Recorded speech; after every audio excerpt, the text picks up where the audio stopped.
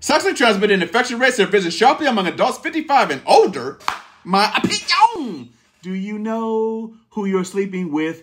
Do you know if they've got something waiting for you down there? Do you know? Older people get that song reference. Anyway, man, y'all are out here tripping. Talking about we're at that age where we don't have to worry about pregnancy. Condom be damned. Man, you better go over there and pick that condom back up and use it.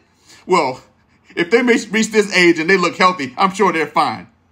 Man, when did visual inspections become the norm? Because I don't remember doctors doing diagnoses like with their eyeballs. They send stuff off to the lab.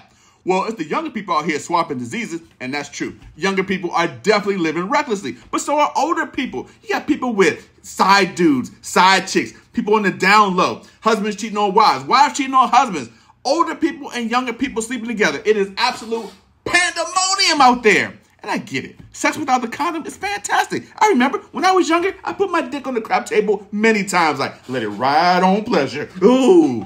And I was lucky. I wouldn't do that now. No, I'm definitely not pressing my luck. Now, a lot of you all know I've been celibate for a few years. But when I get back out there, the next relationship I get into, I'm definitely going to suggest that we go get tested together and hear the results in front of each other together. And if she's all shifty-eyed like, I don't want to do that, then yikes, hard pass.